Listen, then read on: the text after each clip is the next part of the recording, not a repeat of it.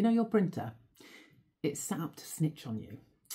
Next time you print something, have a look for these teeny tiny little yellow dots that are scattered across the page. They're really hard to see with the naked eye, but they're there. They can be used to identify exactly which printer did the printing. This isn't a new idea. There was a Sherlock Holmes story where he used the imperfections of typewriter keys to track down a con artist. But for your printer, this is more than just a fingerprint. This is something that started back in the 1980s when colour printers were becoming a thing, and everyone was really worried that they might be used to counterfeit money.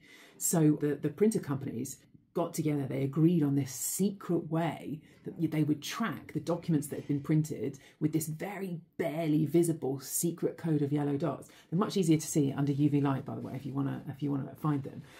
But the pattern of dots, it changes with each page printed, and the matrix can be decoded to reveal the precise date and time of the printing as well as the serial number of the printer.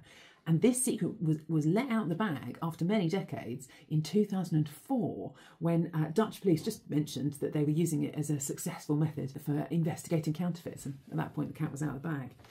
So if you want my advice on all of this, if you really want to throw off the fence, you can just print in black and white or write by hand.